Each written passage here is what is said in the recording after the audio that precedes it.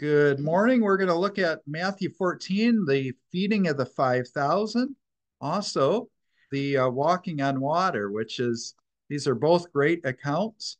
I think you're going to be blessed today as we go through these. And so, if you follow along in your Bibles, we're on verse 13, I believe, if I recall right. So, let's just get right into it. Maybe we're going to get right into it. There it goes. Matthew 14, you can read either your translation or the one that I have up here. So let's just go right around verse 13, Norma.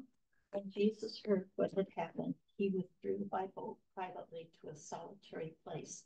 Hearing of this, the crowds followed him on foot from the towns. When Jesus landed and saw a large crowd, he had compassion on them and healed their sick. Okay, well, let's just stop right there. So, what do we got going on? What had just happened? Yeah, John's beheaded. And so Jesus immediately, and I think this is important to note, he takes time off. There is nothing wrong with that. And by withdrawing solitary, I think we don't just assume, but we know what he's doing. He's praying.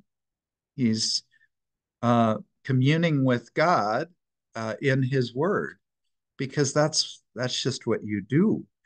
And again, it's easy for us to jump right over this, but what does our society teach what you do when you lose a loved one? Yeah, get over it right away and get back to work. Just let that go and move on. And in fact, this bothers me tremendously. And I don't mean to get on a soapbox here, but people are no longer doing funerals. I absolutely do not understand it. Why are you just going, well, we're going to leave? And, or I, I know why they use the term celebration of life. They'll say, we're not going to do a funeral. We're going to do a celebration of life. Well, what do you mean by that? Are you going to not grieve? There's a time to stop and pray. And if the celebration of life means go off and drink beer and uh, seriously, that term doesn't necessarily mean we're going to have, because I know some people mean something different by it. We're going to have a church service and we're going to celebrate that they believed.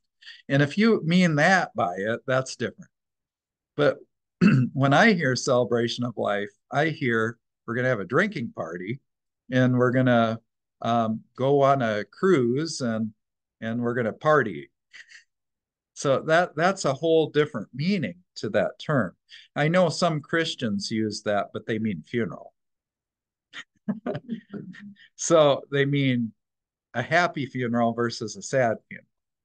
But to be honest, grief actually goes both directions. As a Christian, we grieve with hope. And so there is an element of celebration to it. But there's also can be sadness and hurt because this is somebody I love that I still want to be here. And so Jesus, I think elsewhere in the scripture, uh, he wept. He admits that this isn't right. There's pain that goes with it. So this whole withdrawing, and I know that's unhealthy too if you withdraw permanently. Uh, that's a very unhealthy grief for somebody to go off, shut the door, and never come out.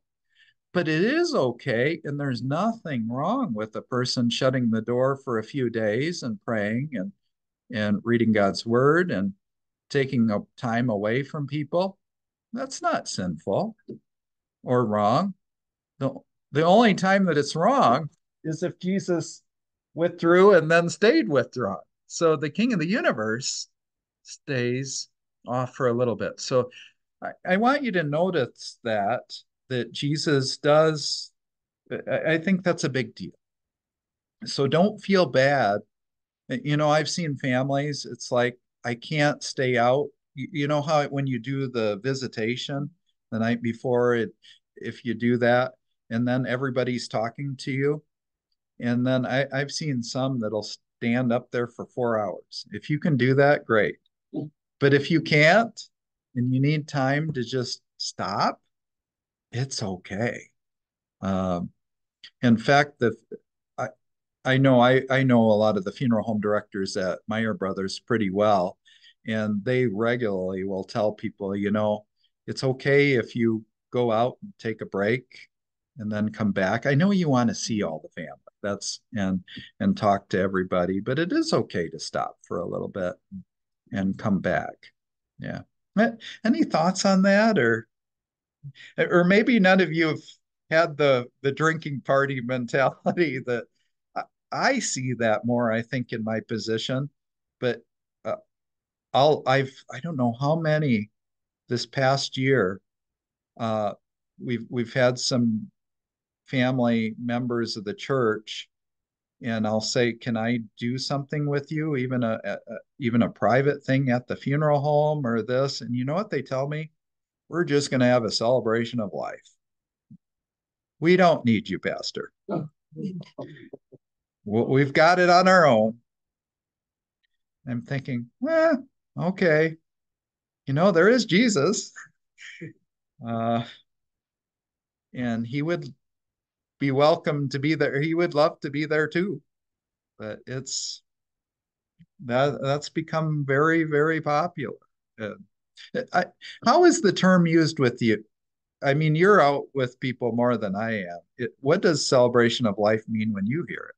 I'm just curious. Or does it mean what I'm hearing? When my brother-in-law, the minister, turned it into a celebration of life, but when he got up there, he knew him very well and said all the good points of the good things of his life.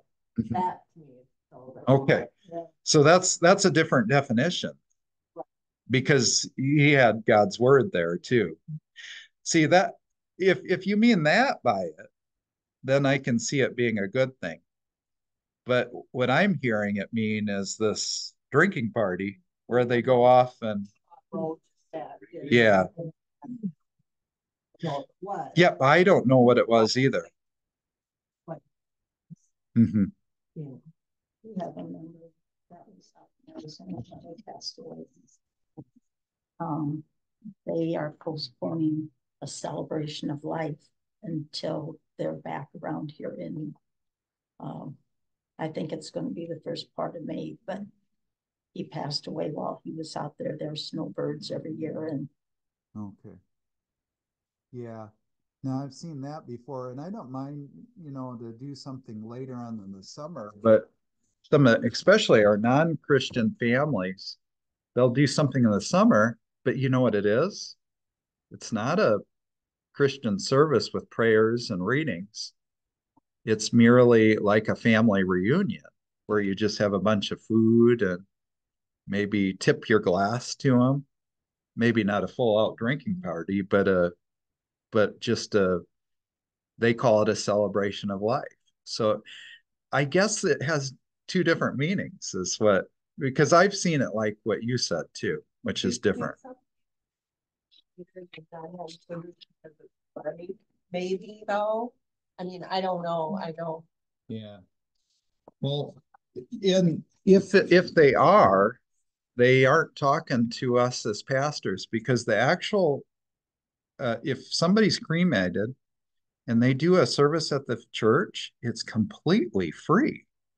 I don't charge. The church doesn't charge. So it would actually be cheaper to do it at the church than somewhere else. That's just us. Parents did. I mean, there were we had paid minister and the church. Yeah. Well, I don't know how many. It went on and on. Yeah. No, they do that still here too. They build it in, and then I show up and I say, if you give money to me, I'm gonna give it to something else because I don't accept any money for the funeral. Neither does the church. Now, it is appropriate to pay the organist because they're doing work there. but the church actually pays me to do the funeral. So why would you pay me a second time? Yeah, it's my job. Um, So you don't accept a fee for any funeral? no, never. Um, in fact, if I did, the way I was taught, I would be, well, for one thing, I'd have to pay taxes on it. But yeah, it's kind of, uh, it is. Now, I do know some other denominations, their pastors live off of those fees because their church doesn't pay them virtually anything. And so if they didn't get paid for a funeral, they would be literally broke because they don't get paid. Um, very, very minimal. So it is a little bit different in other denominations. So, so that's why our church. So whenever somebody gives me money, they all half of them do because it's built into the packages. That money actually all goes to the church and for various projects and things. Because as far as I know, almost all of us pastors in the Missouri Synod don't accept it. There might be a few that do, but Does the funeral home automatically has all these things? yep, they do. They pay those, Yep, but it's all billed to me. yep. And so if a family come to me and I always say that at the thing, I'll say, well, if you want to, if it's already built in, you tell me where you want it to go. I'll send it where if you want it back, you can have it back because it's I don't accept it. Um, and a lot of people just give it to help people in need. That's I say, well, if you want it to go to something at church, we just do that. But So what about weddings? weddings are different. Weddings are not part of my job description. So if they want to get married here, they ought to pay me. It's yeah, wedding's different. A wedding is a civil matter. Yes, we do it before God. However, it's there's all the premarital counseling. I do that kind of just because, but yeah, they're supposed to because it's a civil matter. It's they could go to a judge, they could go to others. Then that's a little bit different. I mean, if somebody doesn't pay me, I'm not gonna worry about it, but but yeah, it's a different sort of thing. And but like if somebody asked me to preach at something, I don't charge for that because it's the gospel's free. Um, but weddings are different. Why? Because they're a lot of work. Not church work. They're, you got to work on getting the figure out how you're going to get dressed down the aisle and all that stuff, the details that go with it. So anyway, that kind of interesting. But going back to this, Jesus withdrew solitary. And I think it's okay to do that, to take time out, to spend time with God. So, and notice though, but what does Jesus do? This is big deal. Verse 14. When Jesus landed, he saw a large crowd. He had compassion on them and healed their sick. So even though he needed time to go away, he did jump right back into things and he cared about people. So, because you could argue, I'm grieving right now, leave me alone. But he still cared for people, even in a pretty tough time. So, okay, let's keep going. Dwayne, go on. Go for it. Let's go 15, 16. Okay. As evening approached, the disciples came to him and said, "This is a remote place, and it's already getting late. Send the crowds away so they can go to the villages and buy themselves some food." Jesus replied, "They do not need to go away. You give them something to eat." Okay, one more. "We have here only 5 loaves of bread and 2 fish," the answer. Okay, what's going on here? Yeah, the crowds are getting hungry. So what's the logical thing to do? Send them away. Yeah, that's the logical thing that you would do. And I actually agree with the disciples. That makes sense. Yeah, exactly. Go. Yeah. Yeah, there's no food out there.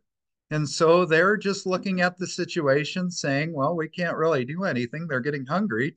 They need to go.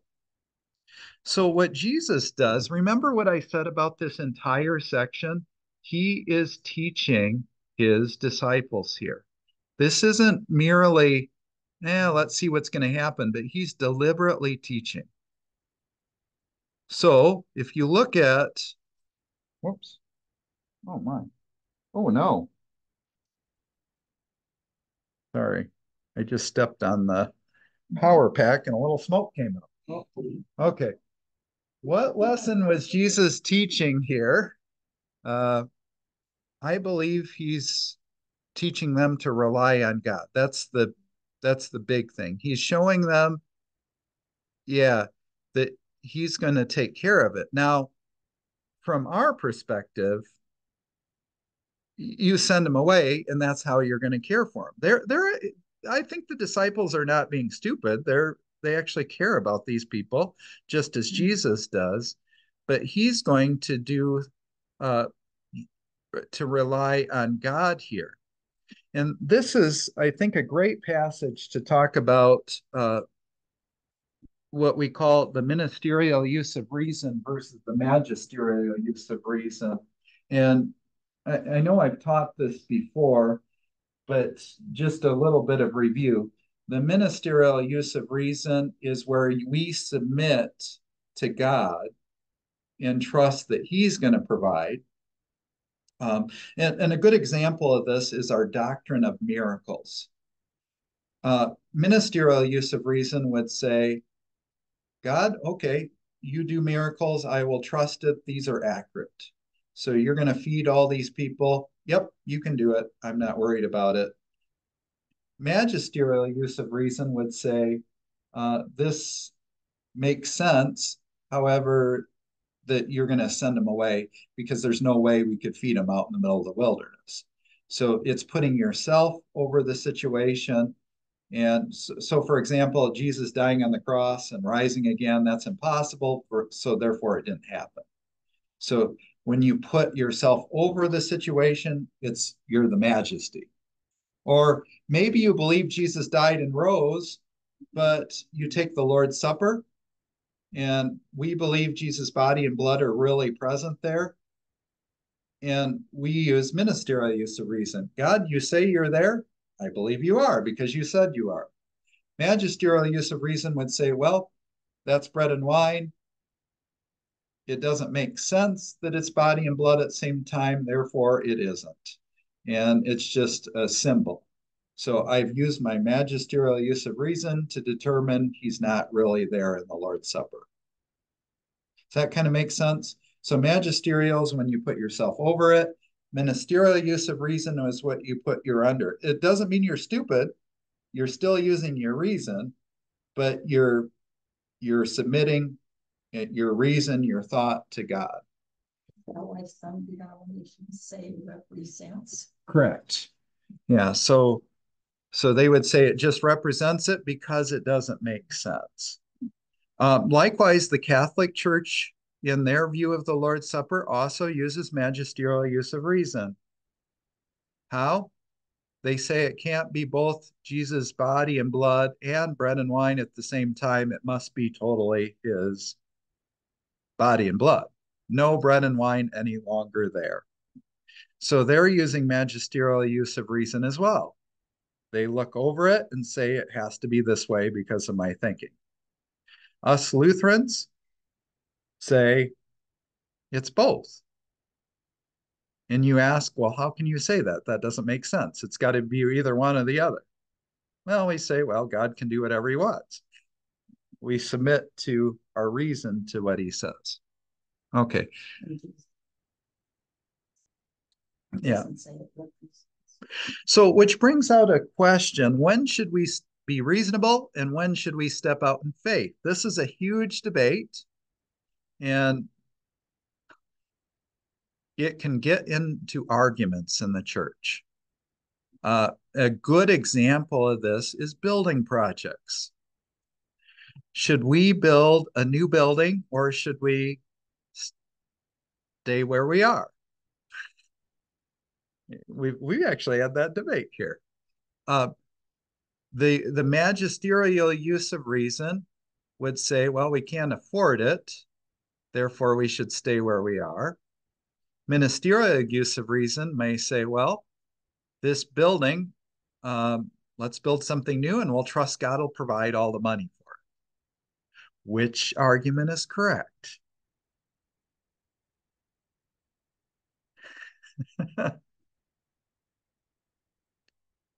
Well, here's the problem with what I just said.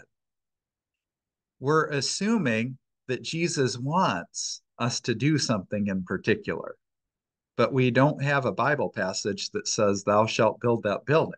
If we had that Bible passage, then you would simply submit to it and go do it. So it's a little bit more complicated when you make an argument like that. Should we go step out in faith, or should we look around and say, well, maybe we should figure out how much money we have before we step out on faith? To be honest, a lot of times it's a little of both sides when today, and a lot of prayer that God will make it clear what he wants us to do. I think a good example where we do have some word of God is calling a pastor, like we just talked about a bit ago and prayed. We stepped out in faith, trusting that God will provide the right one, even though we didn't do a true interview or see what they're really like, or that's stepping out in faith that God will really place the one he wants. And they aren't going to be this hair pastor that's going to have a big sledgehammer and make us everybody feel horrible and drive everybody away. There's always that fear, but you have to trust that God's going to actually do something good. Or how about this? Doing a new ministry in your own life. Maybe you invite the neighbor over to your house. That takes a stepping out of faith, or maybe it doesn't because they're easy to have over.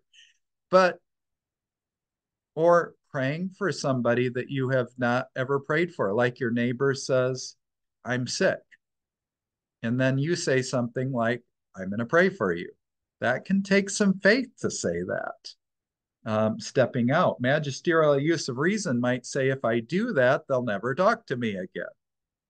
Ministerial use of reason would say, well, maybe the Lord has put this situation in my presence so I can witness to him at such a time as this. Kind of like Queen Esther approaching King Xerxes.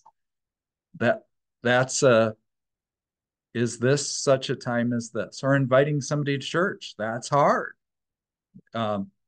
in the use of reason. Maybe you can think of some other examples than this.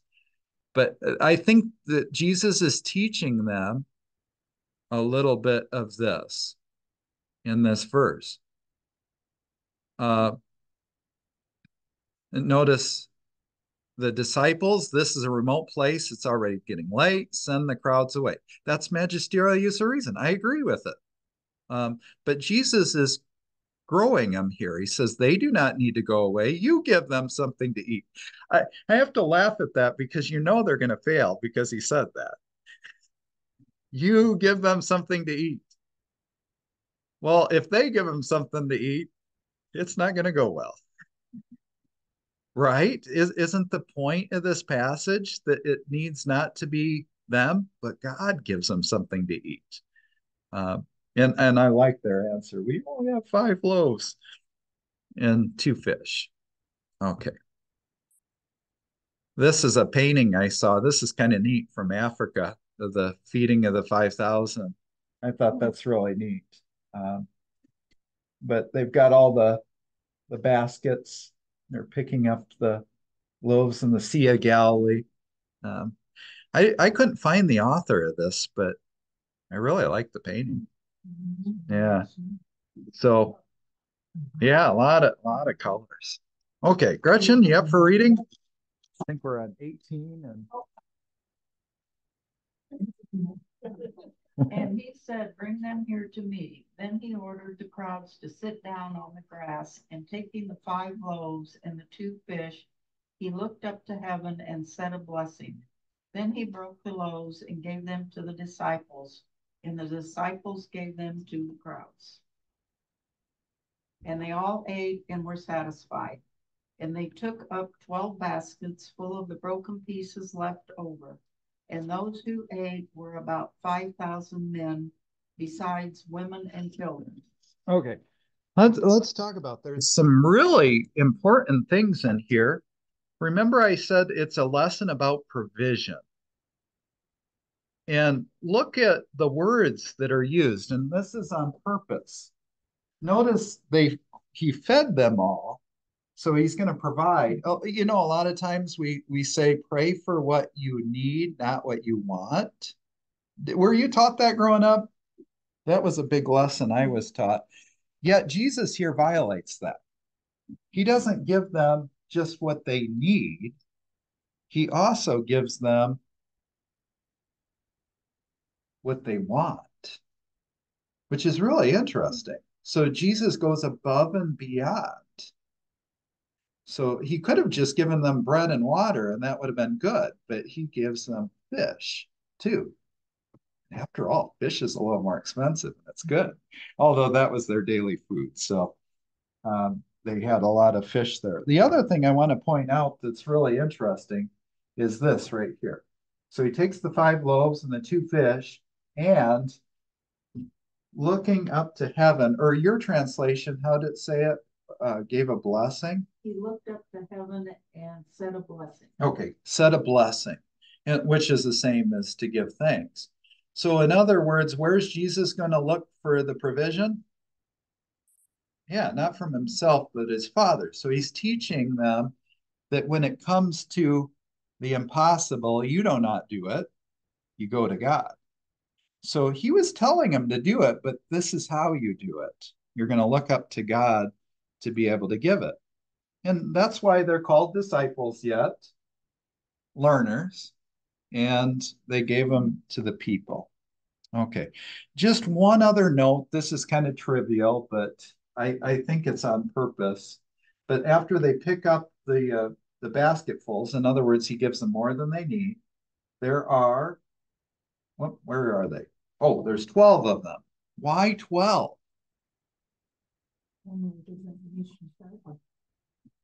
Yeah. So, and you also have to look where he is. This is Jewish land. You'll find when we do the 4,000, there's not going to be 12 baskets. There's going to be, what is it, 7? Uh, but the reason 12 is because there's 12 tribes of Israel. There's 12 apostles. And this is the number of completeness as well in the Bible. And so that any Jewish person would know this, that God is showing that he provides for all 12. And what big feeding event happened in the Old Testament where he took care of all 12 tribes? Yeah, manna from heaven. So Jesus is showing that he is able to provide for the people just as Moses uh, prayed for that provision in the Old Testament as well with the quail and uh, the bread, the manna from heaven. So he's going to take care of the whole 12. I think that's not accidental that that's mentioned here. Um, so the women and the children. Okay, this is stupid, but I had to do it.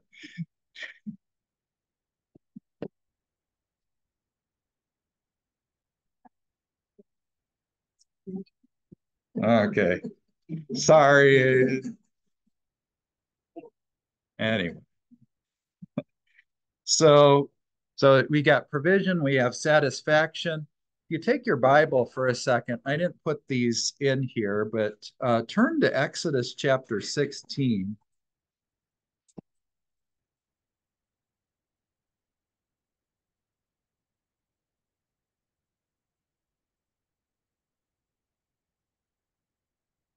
Okay. These are some very famous verses. I'll just read a little bit here. It says, the whole Israelite community set out from Elim. Um, I think Elim means the city of the gods, and came to the desert of Sin, which is between Elim and Sinai, on the 15th day of the second month after he had come out of Egypt. In the desert, the whole community grumbled against Moses and Aaron. The Israelites said to them, if only we had died in the Lord's hand in Egypt. There we had sat around pots of meat and ate all the food we wanted. But you have brought us out into this desert to starve this entire assembly to death. You have to laugh at that. This is called nostalgia to the nth degree. Didn't they forget they were slaves in Egypt and working 7 days a week nonstop, making I just watched a thing that suggested that each Israelite had to make about 4,000 bricks in their assembly lines. It was not good. They weren't sitting around eating food. They just got bad memories. Okay. It says, then the Lord said to Moses, I will rain down bread from heaven for you. The people are to go out each day and gather enough for that bread that day. In this way, I will test them and see whether they will follow my instructions. On the sixth day, they are to prepare what they bring in, and that is to be twice as much as they gather on the other days. And of course, the Israelites screw this completely up. They gather too much on the first day, and then it goes bad, gets maggots in it. And then on the sixth day, when they're supposed to gather the double amount, they only gather enough for one day, and then they don't have anything to eat in the sixth. So there's a lot of not or trust. And then, of course, the famous verse in Deuteronomy, you shall not live on bread alone, but on every word that comes from the mouth of God. And that's a great commentary on this of trusting in God that he will not only provide the bread you need, but also the word of God and strength. And we could look at John 6:54 as well. This is the account where Jesus feeds the 5,000, but then he says to him that I am the bread of life. So he teaches this lesson. I'm the provider here, and I'm going to take care of you. You'll recognize this verse right away when you see it. Um,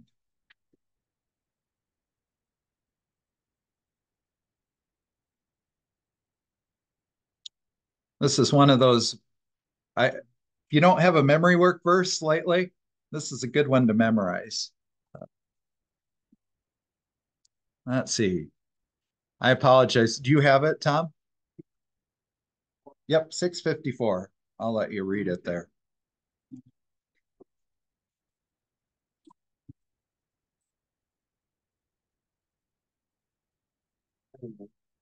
Um, Can you find it?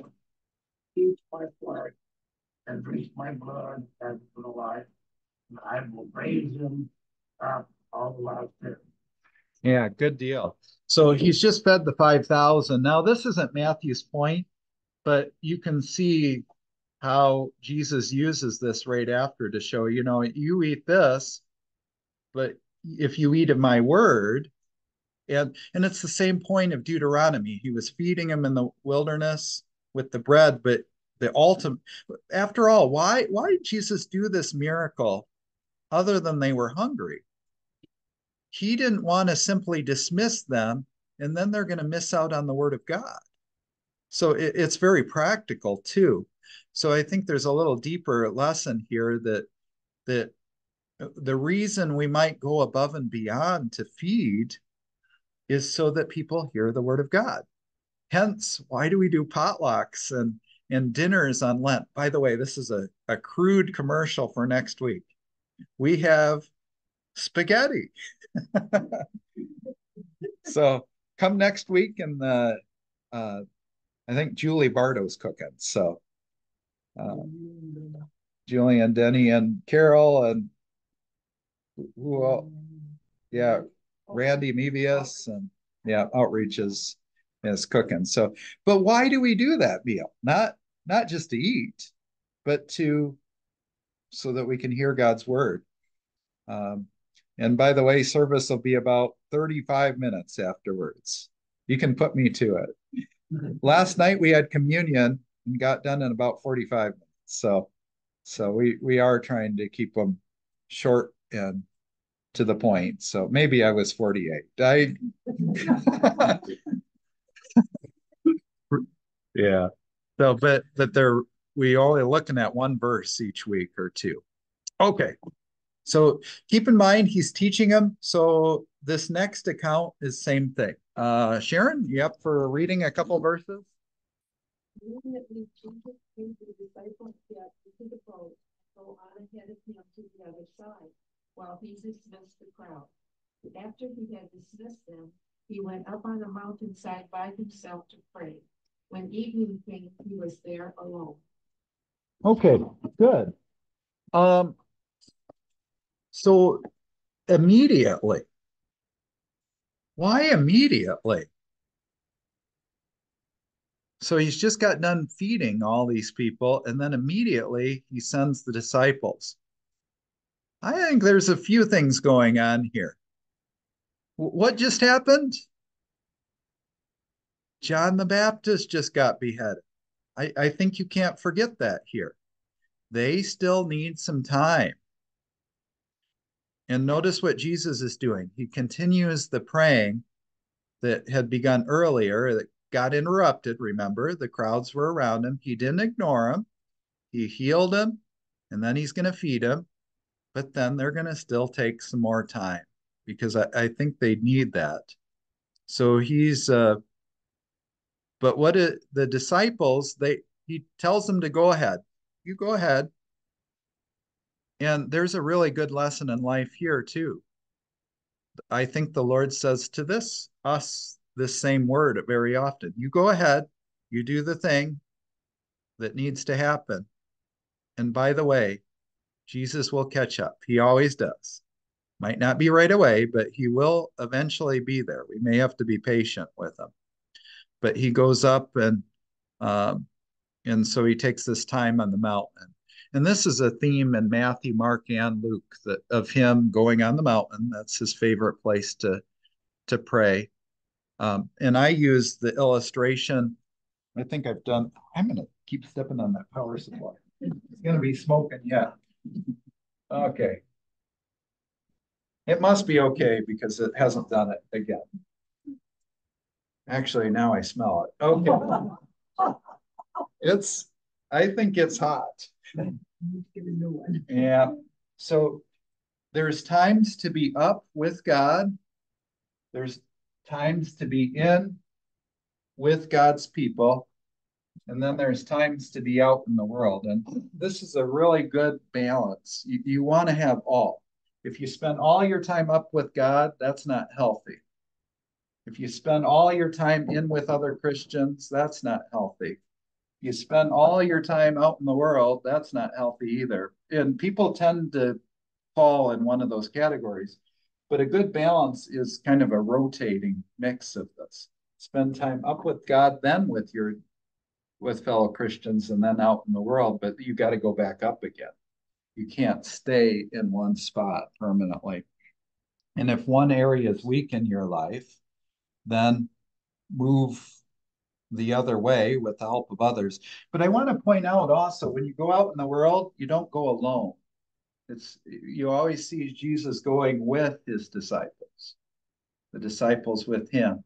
So to be out here by yourself is dangerous. That's why we always tell students going to college, make sure you find a college campus ministry. Don't be an island by yourself or a boat without any others because you will sink. You need fellow Christians to be with you. Um, okay. So later that night, he was alone. Jesus prays. Yeah, I was going to ask the question, is there time to pray? Yeah, there is. Well, we got to keep going. We got to get to the conclusion of this. And the boat was already a considerable distance from land, buffeted by the waves because the wind was against it. Shortly before dawn, Jesus went out to them walking on the lake. Okay. This is kind of interesting. The lake is actually attacking the boat.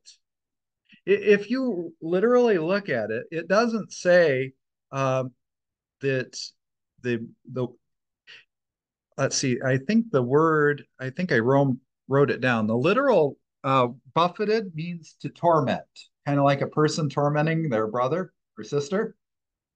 It's pounding on it is kind of the point. It's personified that he's doing this. But I want you to notice something that the disciples are not afraid this time. Did you notice that? The last time they were out on the water and there was a storm, they were afraid. They learned something until they saw Jesus walking on the water. Then they become afraid. Oh, Ramona? Whoops. When the disciples saw him walking on the lake, they were terrified. It's a ghost, they said, and cried out in fear. Okay. So I think the last time they were afraid of the water. I think they learned the lesson not to be afraid of the water anymore because Jesus is with them. He'll take care of them. So there's this progression of learning going on in the book. But when they see Jesus walking on the water, they think he's a ghost. And so now they're afraid. This is new. Keep on. I'll have Gloria read this next one. But Jesus immediately said to them, "Take courage. It is I. Don't be afraid." Okay. Now, we don't have time to go into this, but the Greek here is not "it is I." The Greek is ego eimi, which doesn't mean "it is I." It means, literally, he says, "Take courage. I am." If you look it up in the other Gospels, it doesn't say that. It says more like "it is I." And then "don't be afraid." And I think Jesus is deliberately saying, "Did you guys forget already? I'm the guy from the Old Testament that appeared to Moses at the burning bush and said, I am." Look how Jesus or Peter answers it. Whoops. Carol? Lord, if it is you, Tell me. tell me to come to you on the water. Okay. So Peter actually answers it, not "if it is you," but "if you are." In other words, he's acknowledging what Jesus said. Um, he's saying "I am," and he's saying "if you are." In other words, you're the "I am" guy. And I might be overplaying this a little bit, but I don't think I am. It's I think he's because who is able to walk on the water? No one. But God's able to do that. And so and then 29, we'll let you finish up. "Come," he said. When Peter got down out of the boat, walked on the water, and came towards Jesus. Okay. We're going to stop here. It is 11 o'clock, but we'll talk about, because again, we're talking about faith that God provides, and Peter's going to end up walking on the water. And of course, I was in that comic site. We've got a lot of verses to do, so I had to.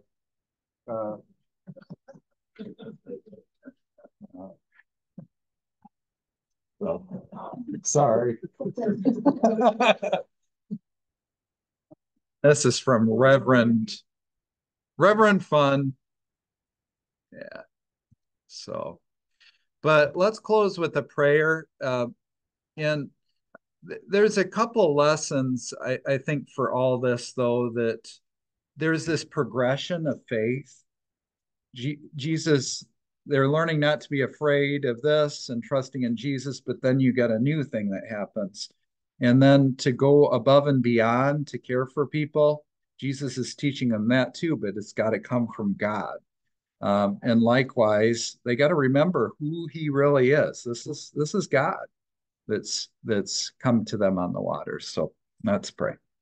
Lord God, we thank you that you continually were teaching your disciples to for provision, Help us to trust that you will constantly provide as well in our life, no matter what we go through, that it might not be immediate, but that you are there. And Lord, help us, especially as there's been many losses lately, to grieve, but grieve trusting in you for your provision. I ask all this in Jesus' name. Amen.